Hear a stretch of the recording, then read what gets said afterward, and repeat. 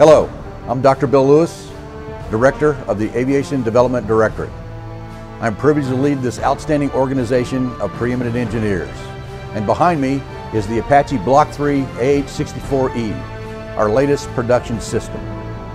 But before we talk about the Apache, I'd like to talk a little bit about the MRDEC team. The MRDEC team consists of government, industry, and academia who together discover, develop, demonstrate, and deliver technology to the aviation fleet. This process allows state-of-the-art technology to be delivered in a state-of-the-possible methodology. Achieving optimal process synergy requires extensive collaboration with our partners, the Air Force, the Navy, DARPA, NASA, and many international partners. The AH-64 Echo allows for a great case study. It is one of the most complex systems in the fleet with avionics, weapons, and sensors as an overall integration effort. But just as important as the technology is how we work cooperatively with the program managers to ensure a successful transition. With this in mind, let's take a look at some of the significant events leading to the latest version of the world's best attack helicopter. A quick examination of Block III clearly demonstrates this is not just simply an upgrade of the D model, but essentially a new aircraft with integration of many advanced technologies that greatly increase the system's lethality, survivability, and overall operational effectiveness, and extends Apache's service life well beyond 2030. Block III is a major success story on how the proactive Army Aviation Science and Technology program operated in close coordination with the Army Attack Project Manager's office so that a major enhancement of a fielded system was achieved through effective technology insertion. With that in mind, let's examine the most important technology transition events leading to this exceptional weapon system. Central to Block III's success is its total propulsion system made up of a new engine, upgraded transmission, and an advanced rotor blade. Collectively, these add up to an operational gross weight increase of approximately 500 pounds, but at essentially no increase in empty weight. In other words, the Block III has 500 pounds more useful load that can be used for significant increases in range and endurance, as well as addition of new features such as survivability enhancements and mission equipment, which will be discussed later. Achieving this load increase was a direct result of three major MRDEC S&T initiatives. Let's start with the T700GE701D engine. Working with the Navy and Air Force in support of the OSD Integrated High Performance Turbine Engine Technology, or HIPTET, the MRDEC conducted the Joint Turbine Advanced Gas Generator, or JTAG program, which demonstrated major advances in power-to-weight ratios and specific fuel consumption for a next-generation engine. However, it was clear that several of the JTAG technologies that had proven themselves in fielded commercial engines were candidates for selected improvements of the T700GE701C. The MRDEC worked with the PEO Aviation and General Electric to insert an advanced combustor, improved turbine cooling techniques, new single crystal turbine nozzles, and advanced thermal barrier coatings that collectively led to a 5% increase in shaft horsepower, and did so with no increase in engine weight. Although the increased power helped overcome some performance limitations, its full value could not be realized without a corresponding improvement in the Apache transmission and rotor, and the PM and MRDEC had a strategy for this. About 20 years ago, the Army Research Labs Propulsion Directorate conceived a concept known as face gears for turning the corner between the horizontal orientation of an engine and vertical for the main rotor transmission. Face gears were potentially less expensive than currently used spiral bevel gears, and also offered the ability to split the torque between two output gears, thereby lowering total transmission weight. The critical path to getting there was elimination of surface pitting, which required advancements in gear materials, grinding technology, and achieving critical tolerances in assembly.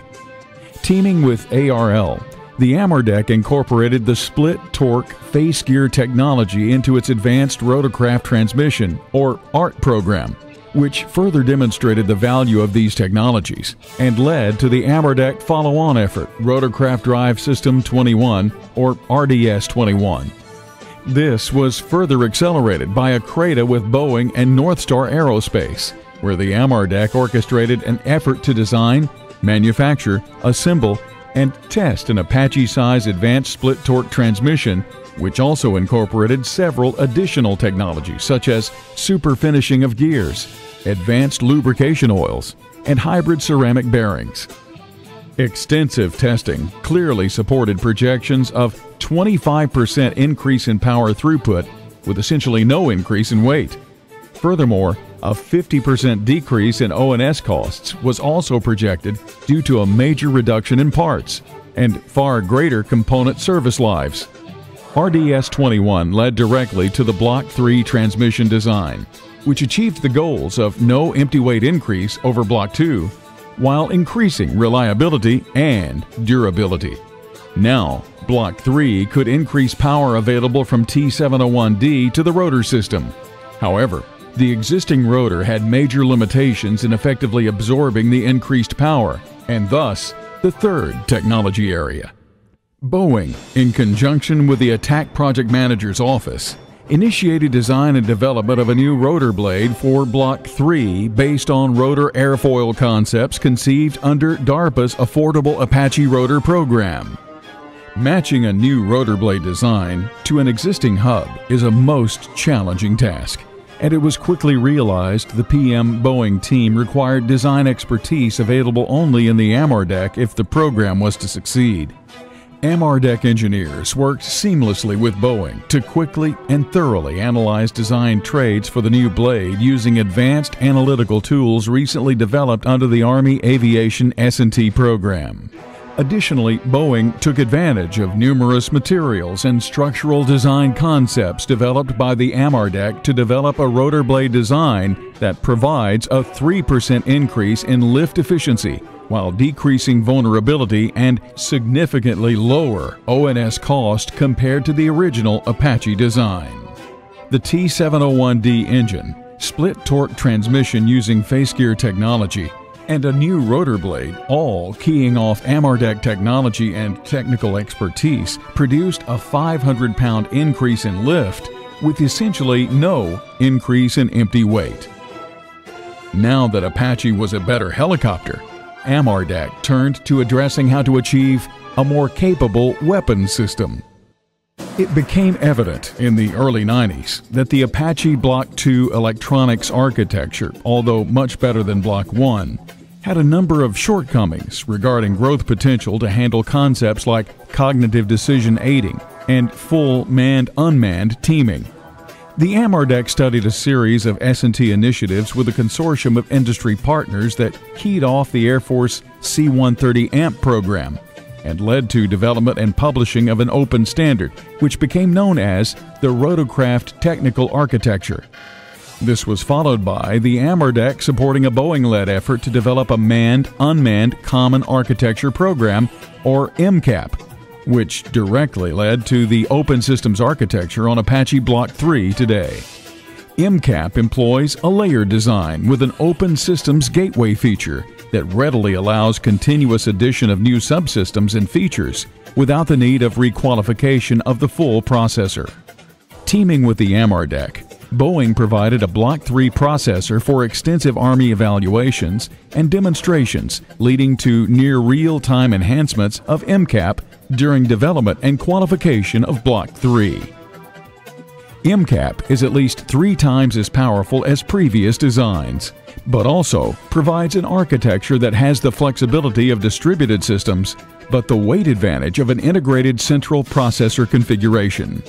MCAP is the backbone of the Block III's ability to effectively operate on the digital battlefield of today and tomorrow.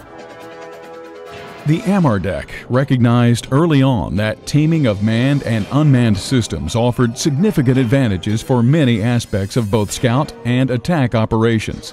But It was a Cooperative Research and Development Agreement, or CRADA, starting in 1999 between the AMRDEC, Lockheed Martin, and Boeing that first demonstrated the potential. RPA Cognitive Decision Technologies allowed an Apache crew to control the sensors of a Hunter UAV and were the key to the success of this early effort, known as Aviation Manned-Unmanned System Technology, or the AMUST program. Major improvements in all aspects of target detection, engagement, and an increase in Apache survivability through reduced exposure to threat systems were demonstrated. Several Block II aircraft were equipped with a strap-on system for use in Iraq and Afghanistan and credited with many well-publicized successful missions. AMUST was followed by an expanded effort under a program known as Hunter Standoff Killer Team, or HSKT, which equipped 2 Apaches and Hunters and conducted numerous demonstrations leading to refinement of the technology and demonstrating a Block III could perform all the functions of a UAS ground control station, including firing weapons. It is important to note, however, this capability is only possible because of RPA cognitive decision aiding provided by the Block III MCAP-based processor. This effort is a vivid example of the AMRDEC's organizational teaming process for accelerated technology insertion. The AMRDEC's safety and survivability S&T efforts have provided basis for numerous improvements for the Apache and the rest of the operational fleet. Lightweight armor, fuel tank nitrogen inerting, and crashworthiness were key features for the A model and have continuously been improved during the Apache's operational life. Crashworthy and ballistic-tolerant external fuel tanks have provided increased endurance and range without compromising vulnerability. Maintaining the Apache's excellent crashworthiness, however, has been a major challenge. The Apache has grown in operational gross weight since fielding in the 80s, and additional growth with Block III.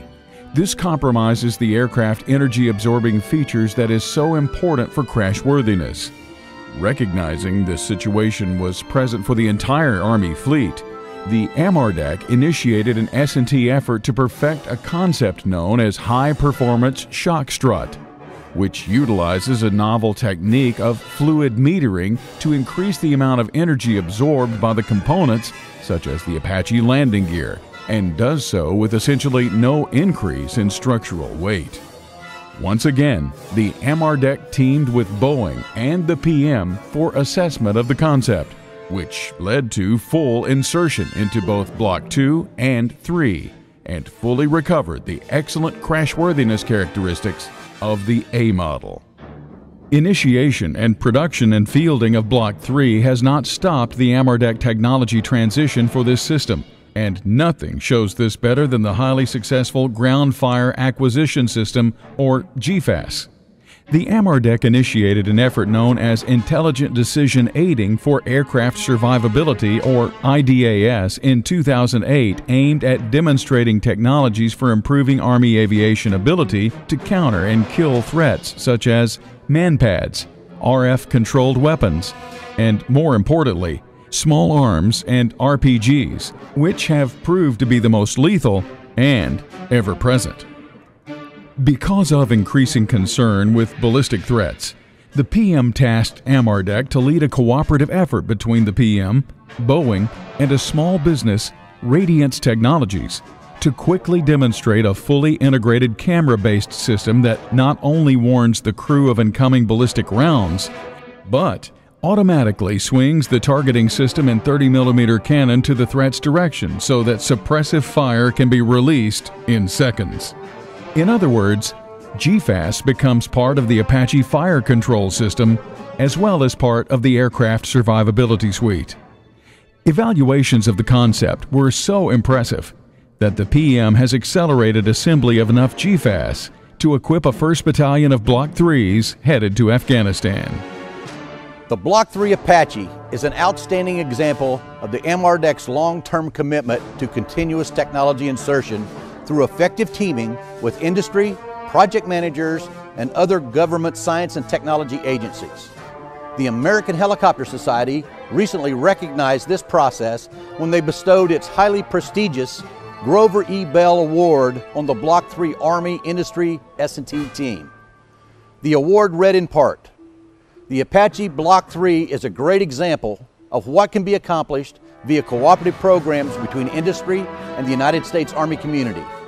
The Grover Bell Award is a most compelling recognition of MRDEC's success in optimizing technology development and transition.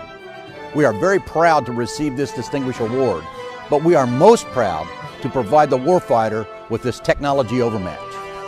Our team will continue to make the future happen for today's warfighter.